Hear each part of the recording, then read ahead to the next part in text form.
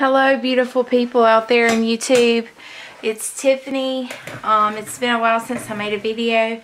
I just wanted to really do a share today on some of the things that I've been working on. If you do not follow me on Instagram, you may not know that I am participating and taking the class from Samie Harding on, it's an art journal summer camp class that she's doing. Is 2 weeks long, and we're in session 2 now, and she's teaching us several different techniques. So I just wanted to make a video about what I have done in her class so far. I used to go to summer camp when I was much younger. Well, I'm trying to find the pages now. And so when I saw it was a art journal summer camp, I thought, wow, that's pretty cool. I don't know if you've seen some of these pages that I've done, but I've been really filling up this Cancer mixed media book that I put all of my little giblets and remnants that are on my work surface. So here we have the very first class in session 1 was about collage and using neutral colors with a pop of neon. And so this was really new to me because I typically am not a very neutral person at all. So this kind of challenged me to make sure that I was, you know, still being neutral, and then just the pops of color here and there. So that was here and on this page. Both of those were done with the techniques that she taught us. And you may know her by Journal Girl. That's is journalgirl.com. And this was another session that she had. And this was actually called what she calls Dreamy Collage, where you actually collage and use the neutral colors and then incorporate some different elements there. And then we did that one session, and then we came back and we actually wrote our words, handwritten words, and we used a paintbrush. Or, you know, you could use whatever, but a paintbrush is what I use to actually write.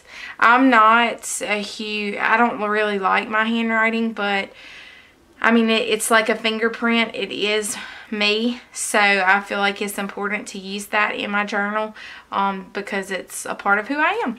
So I really enjoyed that, and I'll continue to practice on handwriting styles and perfecting my handwriting a little bit better.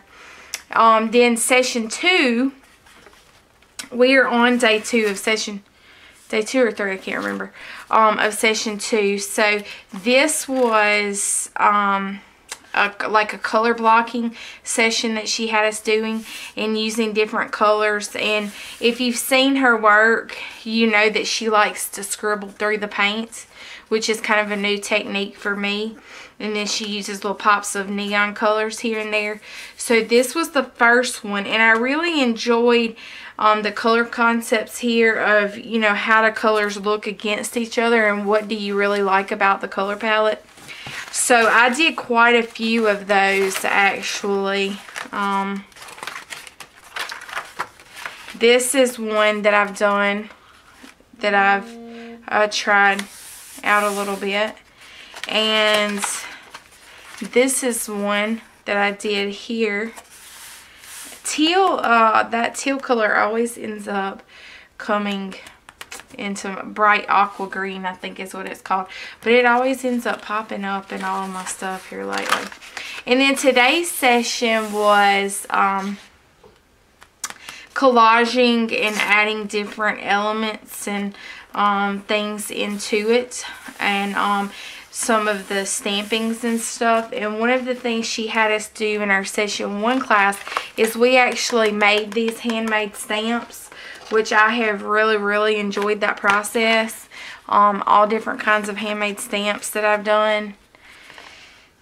And then I really like that half flower, because you can make it into a whole flower just by stamping the opposed side. So yeah, I've really had a good time with that. That was a new one I did the other day, and I did one create art. Thought that was pretty nifty. And then my little arrows and my little sketchy heart that I did, and the little teardrops or raindrops or whatever you want to call them. So I've enjoyed that. I've got little rubber giblets everywhere. I don't know why I continue to use that word. I really like that word, giblet.